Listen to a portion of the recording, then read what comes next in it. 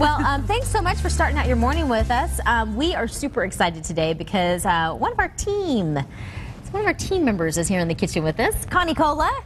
And she's just a couple desks down from us, smart family extraordinaire. Short little cubicle over. Yes. We throw things at her every so often and then come and get goodies from her desk. Well, a lot of times when I do my Sonoran Living Teas on Facebook, right. Connie's sort of sitting there in the background. I kind of stand behind her and do a little hello. That's what we love about you. Yeah. So we invited you on with some of the other folks that are, you know, in the building on air to make something. And in the interest of full disclosure, you kind of do this on the show, cooking with Connie. Yeah, Connie in the kitchen. Connie in the kitchen. Yep, we do that on our show, Smart Family, which is probably new to a lot of people at 3:30 every day here on ABC 15.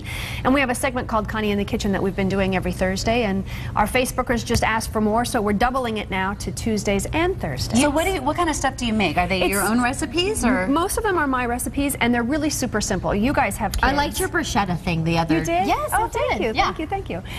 You know, as moms, you're just crazy busy. So you're trying to get it all together and get it on the table and make it somewhat healthy. And so that's really what it's about. Simple stuff, and most of the time you'll find a box in there. And that's what I've done with this recipe today. There is a box. Let's get started on that. We'll get to know you a little bit more through the process because I want to make sure. I usually cook in my kitchen, so it's pretty fun. I love your cabinets. Can I just say? Thank you. That's what your house looks like? Yeah, that was a segment where we learned how to make limoncello, because I have a big lemon tree in the backyard with tons of lemons, and I was trying to go, what am I going to do with all these lemons? And I bet other people were feeling the same way. I'm so distracted by the cabinetry. I love it. I know. The black splash, the backsplash with the granite on the back as well. Oh, we're such girls. We're back. We're back. You're welcome anytime. What are we making now? Okay, so this is, you know, I was here in the mid-90s working in TV, and then I went to Philadelphia and met my husband, and during that time, you know, he's a Philly guy and he loves his Philly cheesesteaks. So when we came back here, I said, all right, let me combine what my kids love, which is macaroni and cheese, with what my husband loves, which is a Philly cheesesteak. So it's Philly mac and cheese. I can't wait. Yeah, starts with a box, super duper easy. So you're just going to take a box of Velveeta, and this is great for any sporting event, like if you have to take a casserole to somebody's house for you know, the big game, or if it's just Friday night. So I take Velveeta, and I love Velveeta. Some people like Kraft, whatever you want to do. But this is the kind you use. This is what I use. Yeah. Okay. Yeah. I started to tell you before the show, we were talking about, my son doesn't like the... Do you want to just dump that in the water over there? Okay. The Kraft mac and cheese. But I think it's to do with wanting something creamier, because then we went to Red Robin and he ate like a whole bowl of mac and cheese, and it was definitely a creamier consistency. Yeah. So I think this will be right up his alley. Okay, that's good. So I think I like the creamier. My kids like the creamier. I made a little bit of onions here for you, but what we're going to do now is, do you want to chop an onion? Sure. Okay, can I give you a smart tip? Sure. From our Smart Family. Okay, so put that in your mouth. Are you this gonna side like out. that with my mouth? That would I be feel a like trick. I saw this like on a cartoon, like a Wild West cartoon. All right, and then if you do that, it makes it so that the sulfur... Oh, me too? I was just going to laugh at Stephanie. Yeah. Okay. It makes it so the sulfur doesn't make your eyes cry. Does the sulfur hurt your eyes at all right now, or the onion flavor? Start chopping it, and then we'll There see. you go. So try it. You never light it. You don't light it. It has to be a wood stick. Is this a joke? No, I'm serious. I do this all the time. I have these in my kitchen all the time. Watch your finger. And it won't hurt your eyes now at all. I got it. I cut more than you do. I'm sure you do, actually. So it's simple. You just take about a half an onion, and you're going to dice it up like that, which is beautiful. And then you saute those. Okay. And how are your eyes doing? They're great. They're good. Isn't it crazy? But it really works, I'm telling you. So Where did you Do learn you do this these tip? at your home? It's really just to get words in with you standing next to me. Because you knew you wouldn't get a word in edgewise? Yeah. That's the key. I get it. Okay, so we'll throw those in the, you can throw those in the pan if you want to, or you just know now they're matches? diced, and that's the way you do it. Okay, so while the onions are frying up over there, right? Those are looking good, and our pasta is boiling. Now, the next thing, because I'm all about super simple and easy, is you're just going to go to the deli and get about a pound of roast beef, and just have them slice it like Here, they would. put this in. No. like they would normally slice Is this a full meal for you guys? This is, or do you serve something with it? Sometimes I'll put a vegetable with it always, but Okay.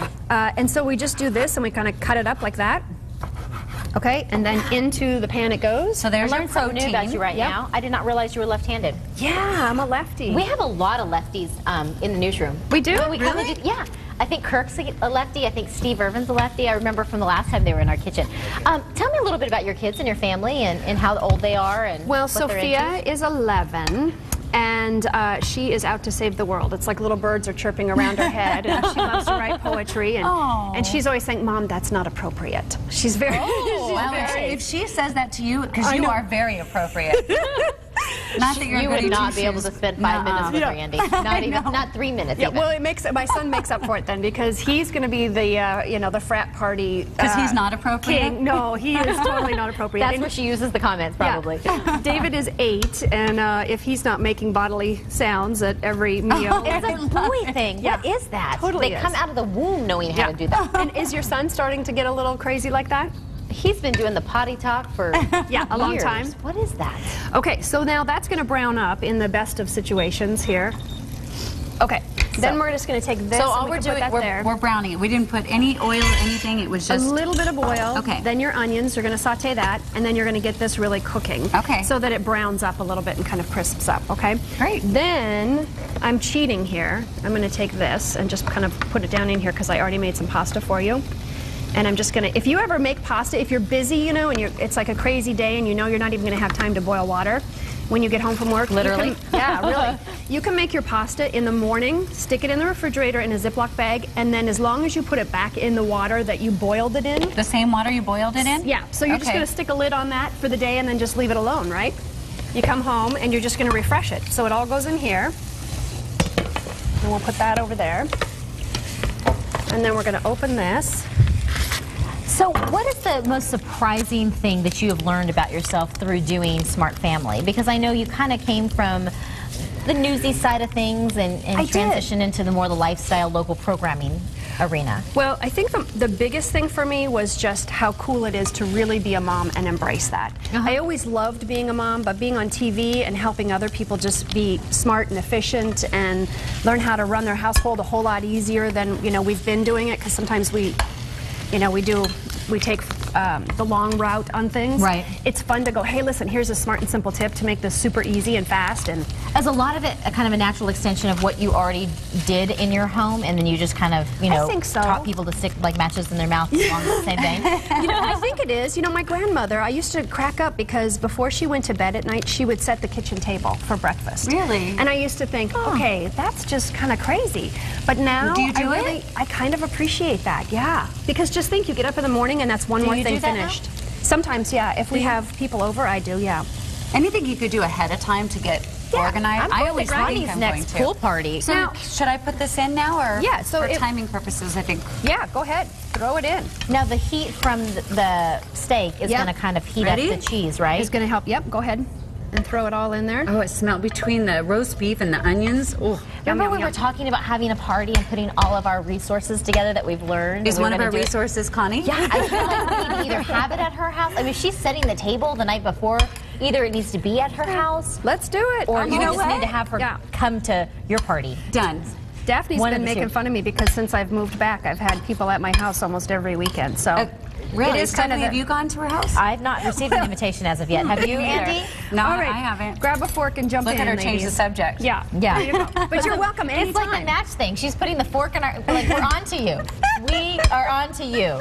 Put a match in your mouth and be I quiet. got the cheesiest bite. Oh, this looks so yummy. Well, I have to say, since the mid-'90s, I have loved Sonoran living, and this is the first time I've ever been on, so it was a real treat. I'm glad I got to bring you a dish. Oh, that's good. Is it okay? It's great. It's Good better than stuff? okay. My kids would love it. Easy, too, right? Yeah. How long did that take us? Like 5 minutes at the most, probably. Maybe like 7 7. or 8. I think we actually went over. Did it really? I don't know. She said, take more time. I said, okay, sure. Connie.